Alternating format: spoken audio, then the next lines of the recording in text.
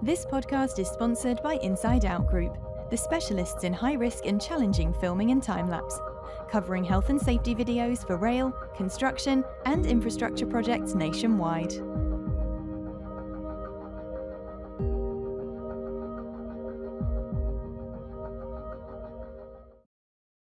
And we're live. Welcome to this week's Safer Than Your Average. On the show this week, we have Karen.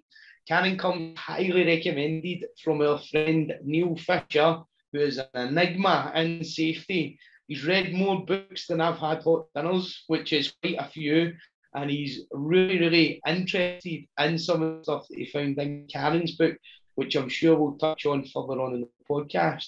So Karen, if you want to just come in and introduce yourself. Certainly will. My name is Karen Hewitt, and I'm a freelance consultant in health and safety leadership and engagement, and more recently, author of the book People Power, Transform Your Business in the Era of Safety and Wellbeing. Thank you very much. Okay, so I don't know if you've seen the pod before. We'd like to just go right back to the beginning, talk a little bit about your early background, where you grew up and your school years. Okay, so we're talking early. I've got to think back now. Okay. So when I was a child, I was really shy. I loved animals. I wanted to be a vet for a while, and I used to drive my mum mad because I used to pick up all these creatures off the road and bring them home. You know, where cars had sort of almost run over baby hedgehogs, and little birds had fallen out of their nests, and squirrels had been half run over. I used to pick them up in little boxes, bring them home and take them and put them in my mum's airing cupboard. And probably shows how old I am, but mum had this airing cupboard where you had a lagging jacket on top of it, and anything you wanted to warm up, you would stick in this airing cupboard. We used to put the clothes on there. So every time my mum went in this airing cupboard, she used to find some bird in there, or an animal, a hedgehog or something, and which wouldn't have been so bad if it was just the creatures themselves. But of course, they all had fleas as well. So these fleas used to jump around the house. So, my mum used to go a bit crazy over that. And I was just mad about dogs, guinea pigs, rabbits, anything creature, horses. Had a horse throughout my teenage years and did a lot of show jumping. Was also an athlete, quite serious about running. So through my school, I guess I was very sporty and very studious and very shy. So I just used to get on with my studies, do my sports, did a lot of running in the evening, used to ride my horse on the weekend. And it was just very shy at school. All my school reports used to say, Karen must speak out more in class, which is funny really now, as I find myself an advocate of speaking out. And I was never the one that could do it at school. So really shy. So I loved languages as well. So for my A-levels, I did French, German and maths, and then went on to university to study French and management science. I wanted to do German as well, but I was advised it was better to have something more vocational. So I did management science with French. Mm-hmm. And then, that was me really. That took me from childhood into just about adulthood. Yeah. So what was your first job then, leaving education and going into the workforce? Yeah, so when I graduated, there weren't a lot of jobs around, and I decided to go gallivanting around the world. So I bought a round the world ticket and went with my friends and started out on one of those round the world tickets that they're really good value at the time, definitely pre-COVID. Yep. Just to think about it now that you could do that. So I went, so I had a year abroad that actually turned into nearly 2 years, a year of which was in Australia. Okay. And when I finally came back, there weren't a lot of jobs around. So I got myself a job selling advertising space on a shipping magazine. Mm-hmm. So I learned a lot about shipping and also a lot about building relationships with people. Yeah. Because to sell advertising space, what I realized, it's often not about the product that you're selling. It's about how much people trust you, how much you can earn their respect, and how well you can connect with them. And I managed to connect with them through my languages, because I taught myself Spanish as well. So I managed to pick my German back up, taught myself Spanish. So I found that where I could connect with people in these different languages, I could sell to them. Yeah. Whereas people that only had English couldn't do that. So I found myself with a bit of an advantage doing telesales. And I honestly believe it's the best experience I've ever had. And I would say to anyone, do a stint in telesales, because it will be the making of you. Definitely, definitely. And everything we do in life when we're out in the workforce, especially in safety, we're always selling an idea. That's the top, the bottom of it. You have to be a good salesperson to be able to sell that idea. And the idea that you're selling is that we should have a safe workplace. Yeah, absolutely. Everything we're doing is selling. We're selling right now. That's scary. We're selling. And the idea of this podcast. So yeah, it took me a long time to realize that. I guess I started to realize it in my early 20s, because I had a couple of instances where people told me I didn't have enough of a personality to be successful. So I really hope there's nobody looking at me now thinking she has no personality, because that will come back to haunt me. Because I was told this. I wanted to be, as well as wanting to be a vet, I wanted to be a dancer in the Royal Ballet School when I was younger. And I got told that I didn't smile enough. My teacher told me that at about age 11. And you can't just turn that on when you're 11 years old.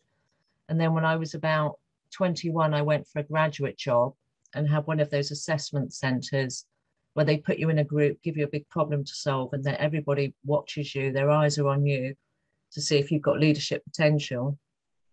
And at the end, they told me I hadn't got the job because I didn't have the personality for it.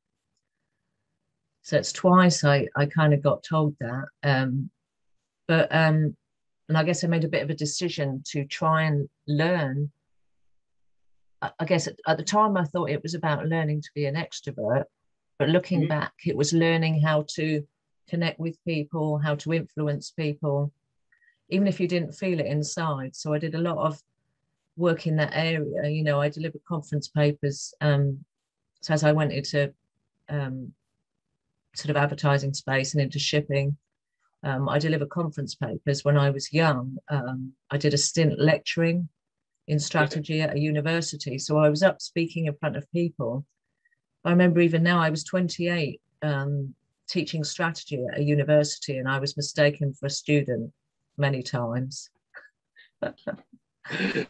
So I was trying my best to sort of put myself out there, even though I felt sort of really scared inside. But a lot of what I've done before I came to health and safety, I think, has been about connecting with people. Yeah. Definitely. You mentioned there in early education as well that you had a teacher that was quite disparaging. It took me back to a memory that I had of a teacher telling me, "You'll never work in construction." And I saw him probably about 5 or 6 years ago in a pub in Glasgow. And I said, "Remember you told me I'd never work in construction? I've worked in the biggest construction project in Europe. How'd you like them apples?" Yeah, it's nice, isn't it? Sometimes you have these moments when you have these bits of success in your life and you look back and think, that person that didn't believe in me, what would they be saying right now? It does make you feel good. Yeah, definitely. So how did you end up moving from selling advertising into teaching strategy at a university and then into the wonderful world of health and safety? Where was the bridge? Well, that's such a long story that I'm not sure even I can remember it, and it might be too long for this podcast because I'm actually quite old. But I'll see if I can make the link. So after the teaching strategy, I did my MBA, and then my MBA had a marketing pathway, and I got sort of more into communications. I set up my own communications agency with my brother. And we did really well at that, and then found ourselves more in demand for our niche skills. Me, it was my languages, and him, it was his sort of internal communication skills. So we went our own ways. And I guess had a bit of a midlife crisis when you sort of tend to follow your heart. And if I look back now, I would say everyone to just follow their heart anytime. But I think when you're younger, you tend to do maybe what you think is the best thing to do, what's the right thing to do, what other people want you to do. And then you have this moment where you just follow your heart. And I decided to train as an interpreter, a simultaneous interpreter. I decided I really wanted to use my languages. So I spent a year training as a simultaneous interpreter. At the same time, I kept my marketing business going just to sort of finance me, this communications agency that I had. So I trained as an interpreter and then found out that I could apply to get into the United Nations or the EU as an interpreter. The odds were very low, only 1% of people that try get in, and you get 3 goes. And after that, you get no more chances. And it took me 3 goes to get into the UN as an accredited interpreter. And after that huge achievement, I discovered after 6 months I wasn't enjoying it very much. And in the background, I was sort of career juggling, because while I was going, you imagine it took me probably about a year and a half to do those 3 attempts to get into the UN.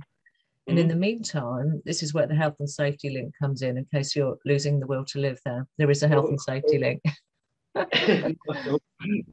Here comes the health and safety link. So the health and safety link was somebody that was a client of mine when I worked in communications. There's somebody who I worked with had a client in the oil and gas industry that was looking for somebody to deliver training, travel the world, speak lots of languages, was really good at communication. So they put me forward. So I ended up juggling that part-time. So 1 week I would be in Vienna doing interpreting, and the next week I would be somewhere else in the world delivering health and safety leadership training. And the environments were very different. In the interpreting environment, I felt it was a very critical environment. People were very fond of telling me what I did wrong. But in the health and safety environment, I felt through the leadership training, I was able to really empower people and inspire them. So it made me feel good. So it made me feel good about myself, and I discovered I could make other people feel good as well. So that was my sort of aha moment. So I left the interpreting, went full steam into the health and safety job. I was there at the oil and gas company for 8 years, working my way up, learning about behavioural safety, safety leadership, got myself qualified in health and safety, got my NEBOSH certificate, got myself trained as a coach as well, got myself trained in neurolinguistic programming, launched a coaching program. So really, I was very lucky in that company. They invested a lot in health and safety, in doing the right thing. And then, so that's how I got into health and safety. Excellent. And that's quite a transition there as well. So going from the UN as an interpreter through into oil and gas and travelling the world, it sounds like the role was absolutely made for you as well, speaking loads of languages and doing loads of coaching. So fantastic. So just walk us through your career from there then. Where did it go after that? Okay, so after that, I guess I've had 2 defining moments. I left that company when I went into a merger situation, which really left me, I guess, with not the role I wanted. So I decided to leave at that time. And I'd been busy writing a book in the background, actually not the book that I'm talking about today, but I wrote a book on employee engagement. And then I was going to work for myself as a consultant when I suddenly got offered another role, which was designing and delivering a safety culture change program for another big company in facilities management and construction, which was twice the size, so 80,000 people.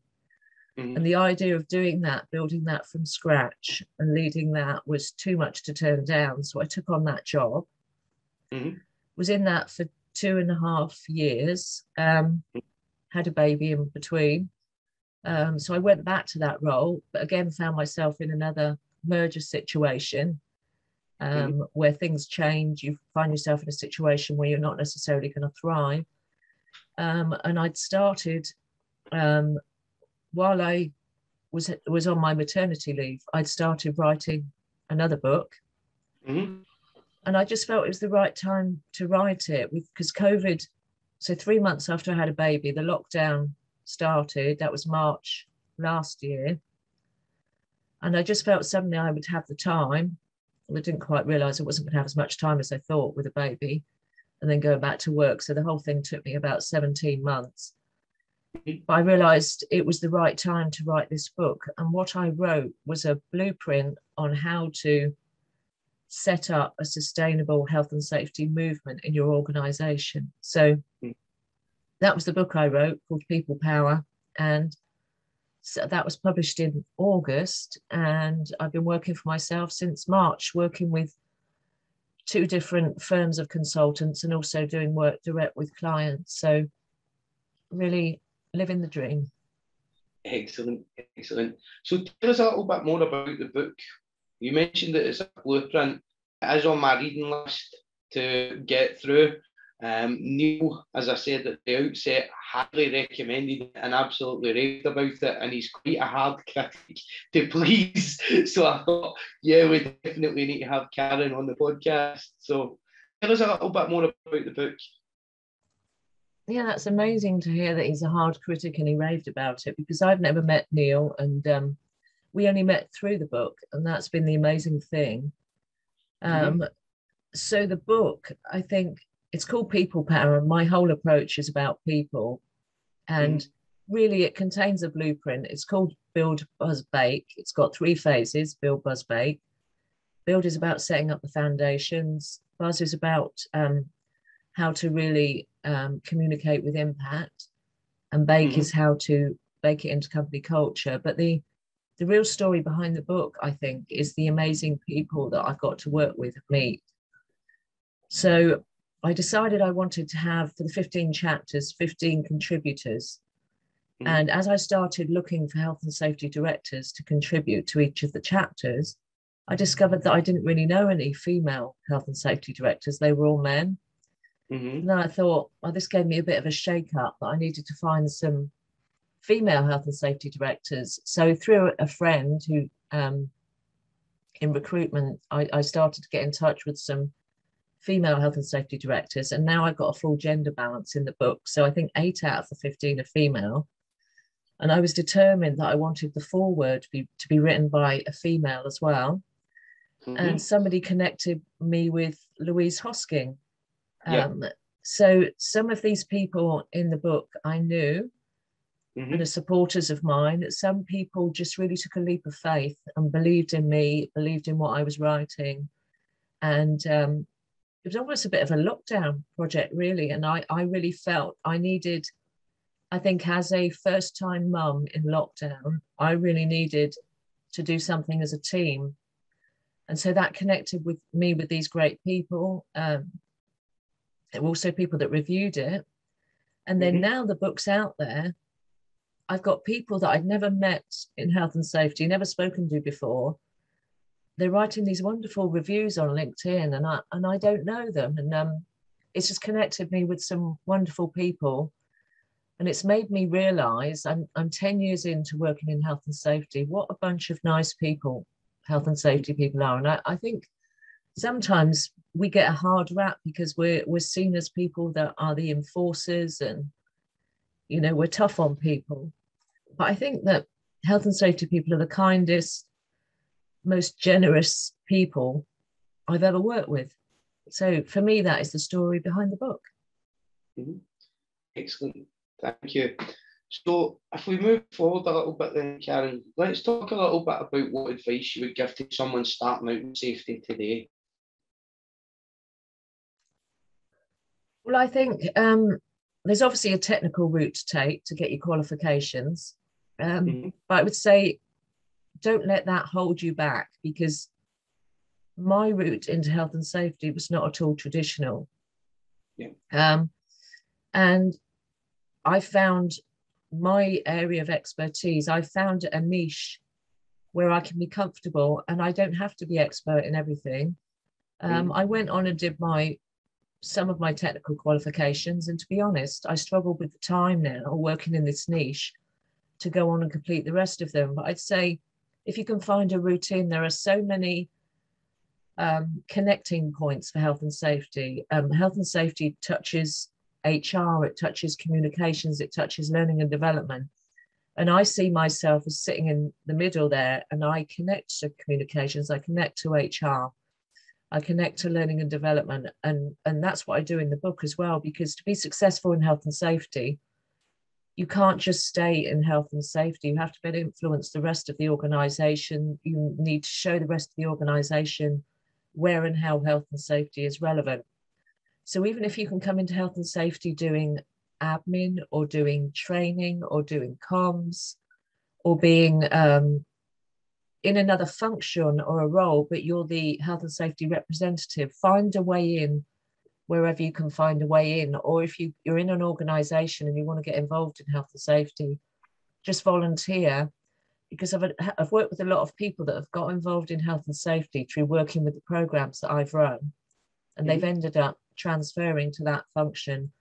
So there's more than one way in, I would say. If you believe in it and you're passionate about it, then just find your way in somehow. Yeah, definitely. So moving forward again a little bit then, what's been the biggest challenge that you've faced in your career? Well, I guess coming into health and safety, in my career or health and safety career? Either or, across your entire career, or even in health and safety? I guess sometimes being a woman has been a challenge in the environments I've worked in. I've worked in a lot of male-dominated environments, where as a woman, I'd say sometimes, not always, but sometimes you have to really stand your ground. Yeah.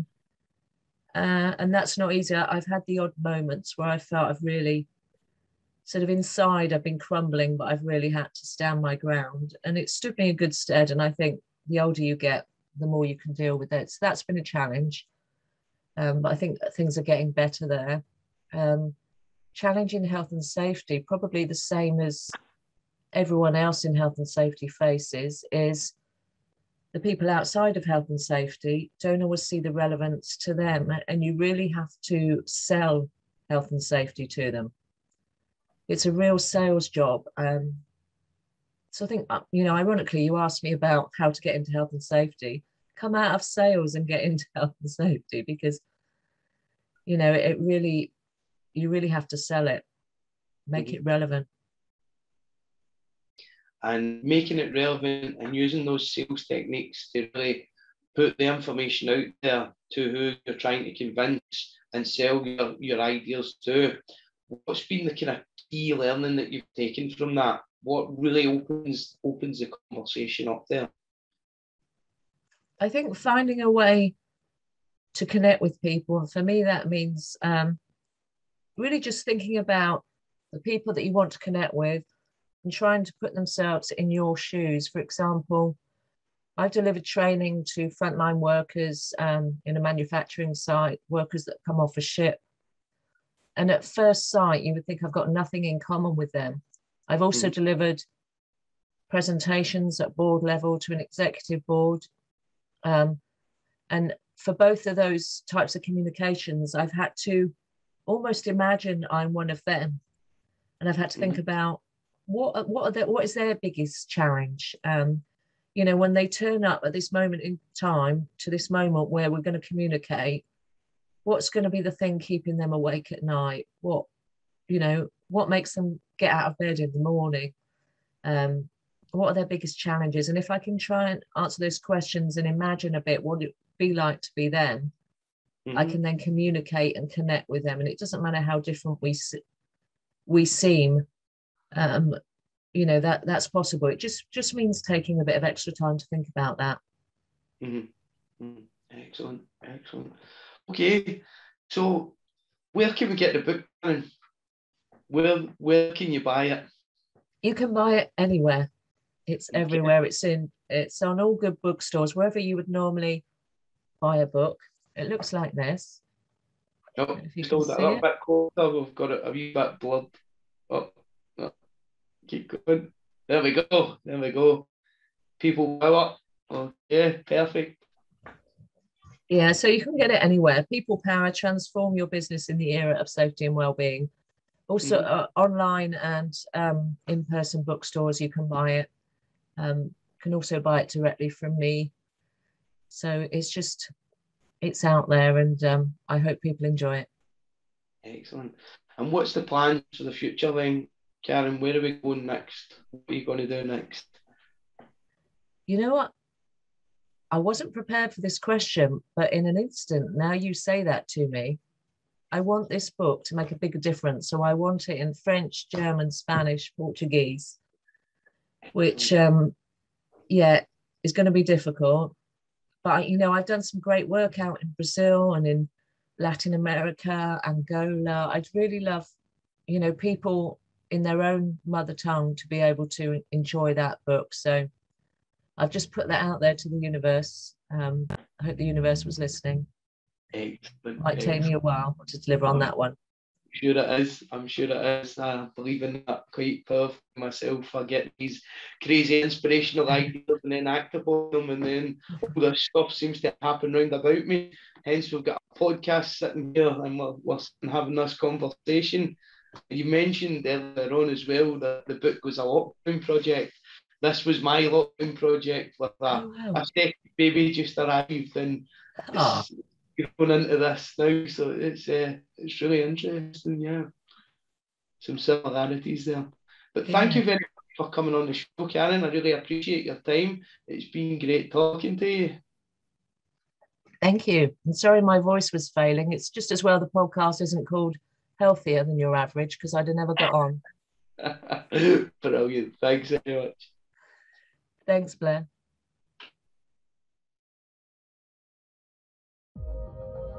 This podcast is sponsored by Inside Out Group, the specialists in high-risk and challenging filming and time-lapse, covering health and safety videos for rail, construction, and infrastructure projects nationwide.